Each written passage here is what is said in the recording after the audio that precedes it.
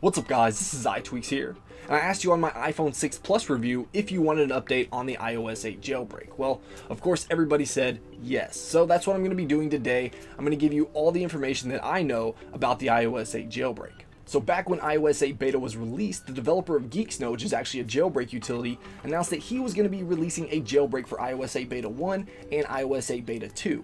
Now, that's not a very smart move, mostly because Apple would just patch the jailbreak in iOS 8 beta 3, beta 4, beta 5, or even just the official release of iOS 8. So really nobody would benefit from it because nobody's going to actually stay on a beta, especially a beta 1 or beta 2 when the most bugs that you're going to see are going to be in those first two betas. So luckily we didn't hear from him again and the jailbreak actually wasn't released and we didn't burn an exploit on a stupid beta jailbreak. Now next we had a Reddit user that claimed that he had reverse engineered the Pengu jailbreak, which is the jailbreak we're all using right now, to work with iOS 8. He actually posted a few screenshots, one of just the jailbreak tool basically saying that it was available and working for iOS 8, and second was just the Pengu icon that you get while you're jailbreaking. He put up the control center showing that it was iOS 8, and then he had the Pengu jailbreak icon right there on his springboard. Now really that could have been faked. I wasn't too convinced that he actually did this, since those are the only two forms of proof that he provided. So really and truly, I don't think that he did successfully jailbreak iOS 8 using the Pengu jailbreak by reverse engineering it.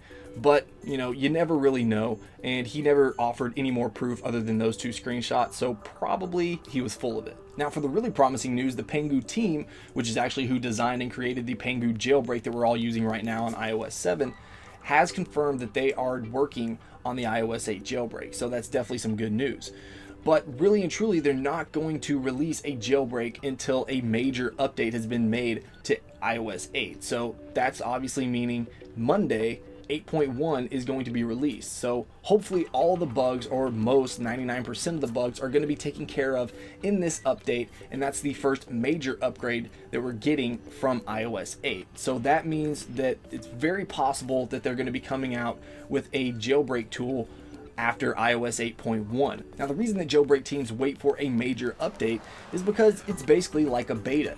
If you get a jailbreak for iOS 8.0.0, then 8.0.1 comes 2 weeks later and probably patches that jailbreak exploit, and then makes the jailbreak useless because you're stuck on iOS 8.0.0 and you're using buggy firmware, which nobody wants to do. So they wait for a major upgrade, waits till everything is stable, and then they release a jailbreak. That way you guys can get all those awesome tweaks, all those awesome themes on a nice and stable operating system. So in conclusion, I would say that we're still on the right track for the iOS 8 jailbreak. I wouldn't have expected the Pengu team to release anything out before 8.1 just because 8.1 is the first major upgrade that we're getting to iOS 8. So after 8.1 is released, which is Monday, that means we can start looking forward to a new iOS 8 jailbreak. But this doesn't mean that the jailbreak is going to be released in the next couple of days, week, or even month. There is no ETA for the jailbreak, and really I don't expect one to be set. But if you were to guess when the jailbreak is going to be released, when would you guess? Let me know in the comments below. You think it's going to be before the end of the year?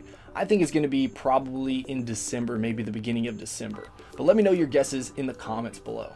Alright guys, if you enjoyed this video, please hit that like button. If you want to see more of my videos about everything Apple, as well as everything jailbreak, make sure you subscribe. Alright guys, until next time, peace.